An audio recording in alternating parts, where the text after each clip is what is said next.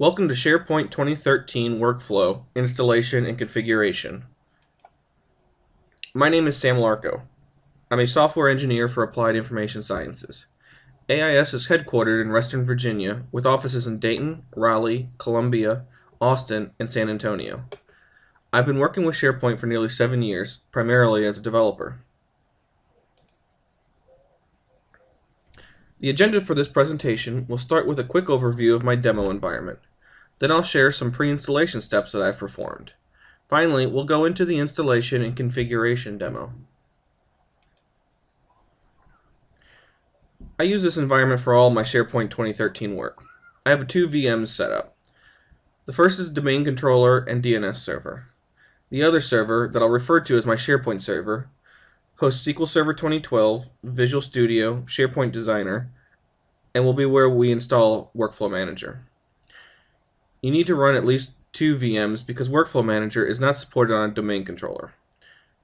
However, it will install on a DC, but I'm trying to follow the Microsoft guidelines as much as possible. Some of the necessary steps that I've already performed include creating a service account for Workflow, which I've called WAW service. I've granted it local admin and SQL sysadmin rights. I'm now logged into the system as this account. Once we're done with this configuration, we'll test the process using SharePoint Designer Workflow.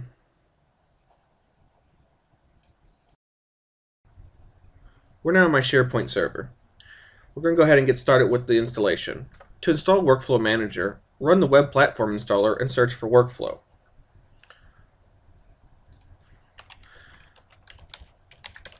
Make sure not to install the beta as Workflow Manager 1.0 has RTM'd.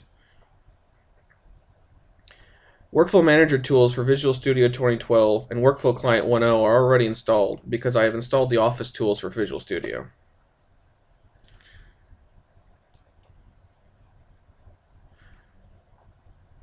After adding Workflow Manager 1.0 and clicking Install, we're prompted with the prerequisites. After accepting and declining updates, I may handle all my updates myself, the download and install will start. It'll take about 3 to 5 minutes. We'll come back after it's finished.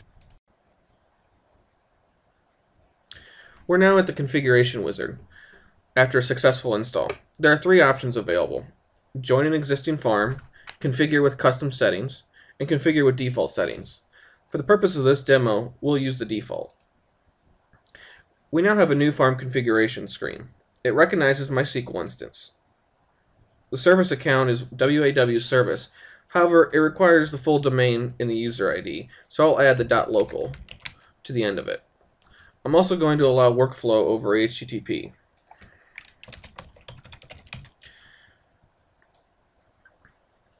Finally, the certificate generation key is similar to the passphrase in SharePoint. It's used for adding additional servers to the farm.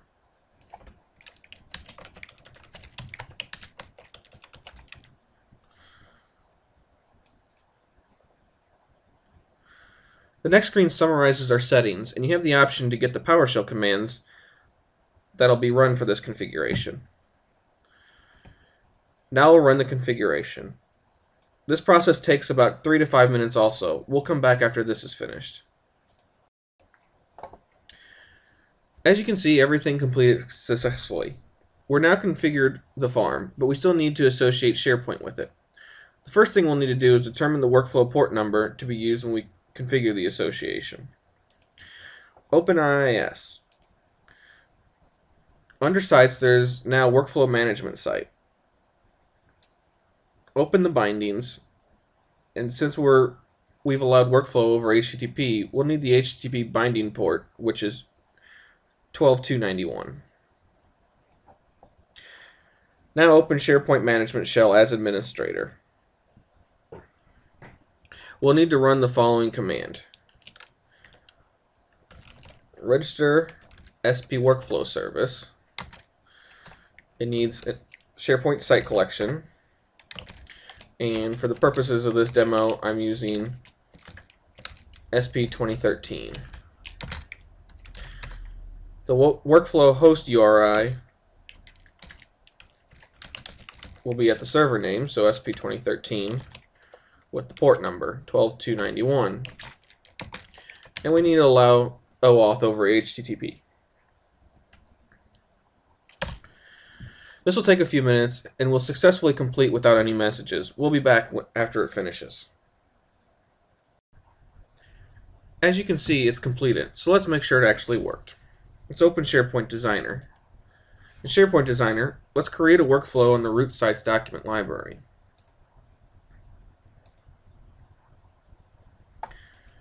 We'll call it WF Test.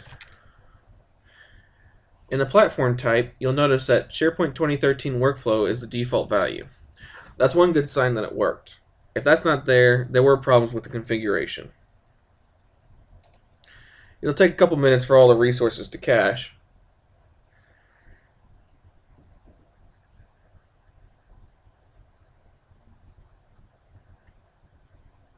There have been a lot of additions to SharePoint Designer workflows as well. If you want to read my blog post that's on our blog.applied.is.com site, please do. It'll outline some of those changes. Now that it's loaded, in stage 1, we'll add a log to history list action.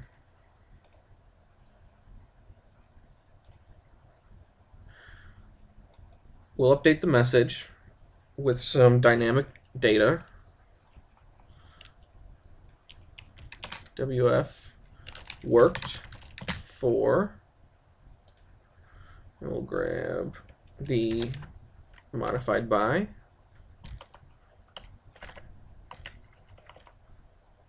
and use the display name on.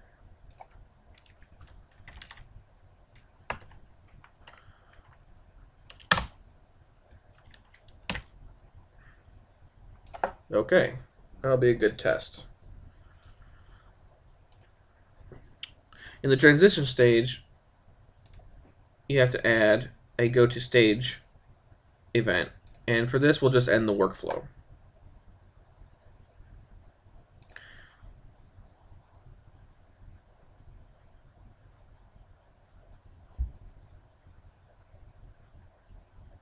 Under workflow settings, let's just go ahead and turn on all the start options.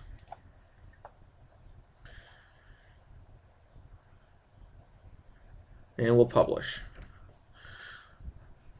After it publishes, we'll switch the logged in account to a test user I've created. The reason for this is that the server's account doesn't have the content access and the farm admin cannot initiate workflows. You'll get an error message whenever you try to run a workflow as the farm account. So we'll switch over to my test user, who is called Sam Larko.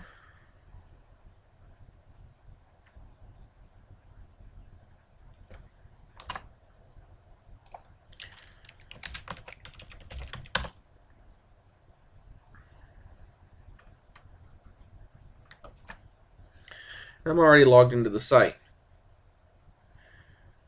So we'll go ahead into Documents, and we'll add a new document. And I have a test doc. We'll go ahead and upload. Click OK.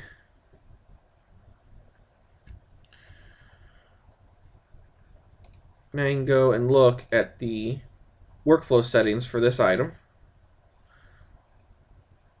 And we see that started. Let's go ahead and click on that. And it hasn't started processing quite yet, but there we go.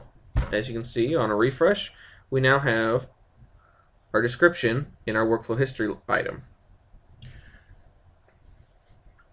Now that we know the workflow is configured properly, this concludes the presentation. Thank you for viewing.